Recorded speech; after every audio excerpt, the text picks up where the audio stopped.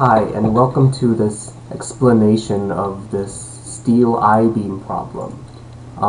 So in this problem we have a steel I-beam in the drawing that has a weight of 7.3 kilonewtons, and this can be different for you guys for the numbers, the numbers, and this is being lifted at a constant velocity.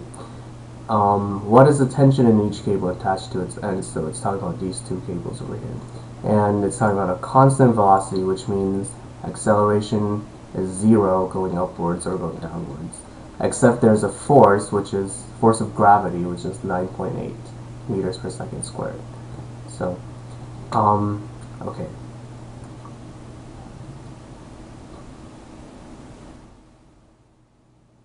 Alright, so let's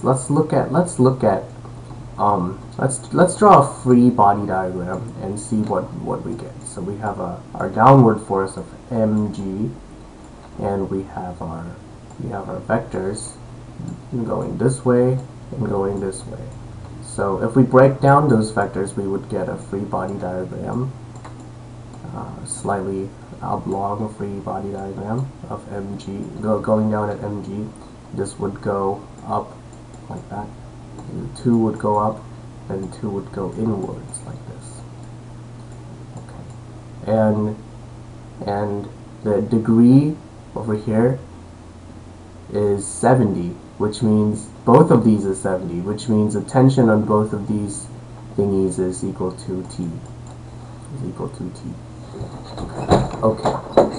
So since the acceleration of this is 0, which means it's not accelerating or decreasing, or it doesn't have an external force except for gravity, which means its net force is 0. So what that means is that the force going downwards, which is equal to 7.3 kilonewtons,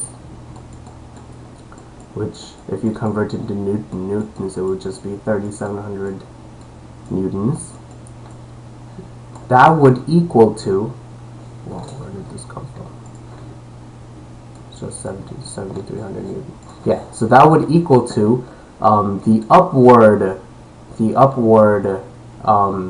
force, which is these two exerted from the cable. Now, how do we calculate this thing? Well, let's see. Well, we have 2, so let's write down 2 because we have 2. Okay. Now we know that it's 70 degrees from here to here. So and in order to calculate the y component, we just do sine of that. So sine of 70 is equal to, well, since it's stationary, and I mean it's moving at a constant velocity, which means the acceleration is 0, so it must equal to this. So this would be 7,300 newtons, right?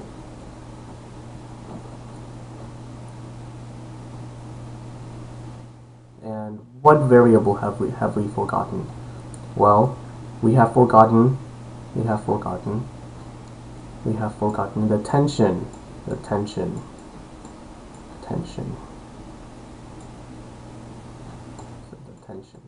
this is 2 times sine. Okay. So let's get tension by itself. So if we divide each side by sine of 70 and 2, we get 73 there we go, 7,300 divided by 2. I'm going to divide by 2 first, and then I'm going to divide by sine of 70. So sine of 70. Let's make sure that I'm in degree mode. So okay, I'm in degree mode.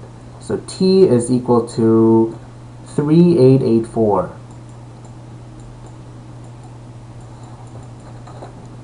newtons, and that's your answer.